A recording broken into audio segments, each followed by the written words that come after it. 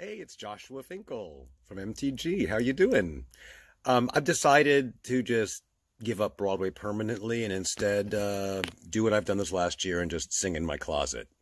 Spent a lot of time trying to get out of the closet, and now we all have to be back in the closet singing, so ready to lay down our fantastic tracks for MTG's Rewind.